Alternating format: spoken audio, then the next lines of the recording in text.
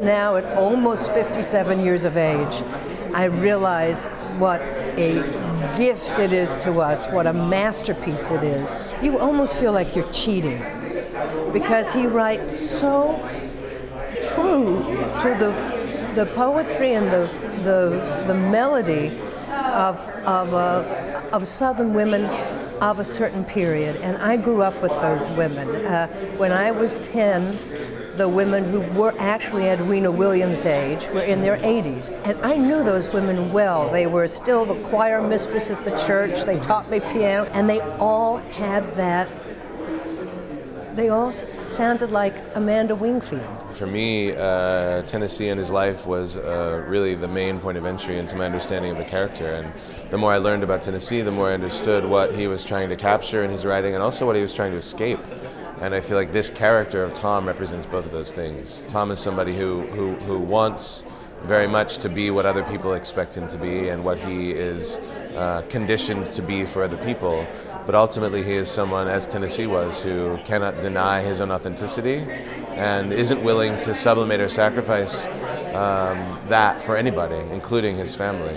And that's a really difficult spot to be in, but also I think it's a very universal spot. Like everyone who's ever had a child who cannot survive on their own, the nightmare is what will happen to that child when I'm gone. So I have tremendous sympathy for this woman who is on a mission to either get this child socialized and able to work or married to a good man who will always care for her. So to me, she is this great heroine who is unfortunately ill-equipped for the job. Cherry is she is giving such a loving but also strong performance as Amanda, and I felt like I think she might be her mother's daughter a little bit more than maybe we've seen in the past, that she has an interior life that's a lot stronger than her exterior life. And so there are times when that kicks in and there are times when that's,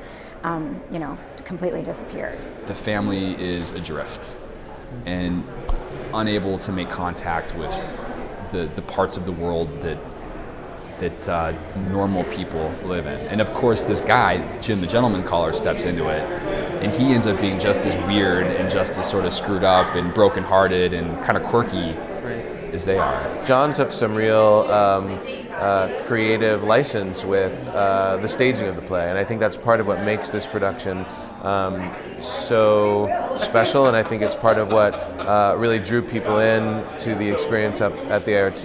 Tennessee Williams wrote about in the introduction that, memory isn't real, it plays tricks on us, and so I mean, my taste anyway is to be very minimal. I don't know what to do with things on stage that you don't need or use.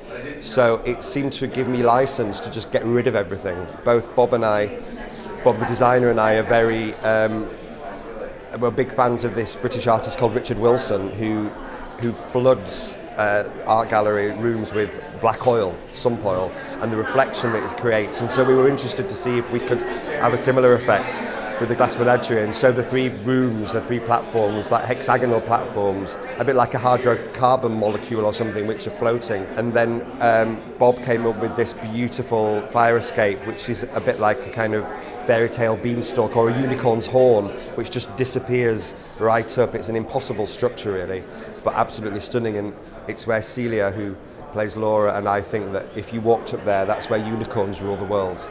Of my 30 years, some odd years in the theater, I think this is the most exquisite production that I've ever had the privilege of working on. And that's I don't mean to oversell it, I mean that from the bottom of my heart. This is never a play that I thought, like, oh, if I could just do that. And it's turned out to be one of the most gratifying and fulfilling characters and experiences that I've ever had. So I think I had ideas about the Glass Menagerie that were completely changed being a part of this.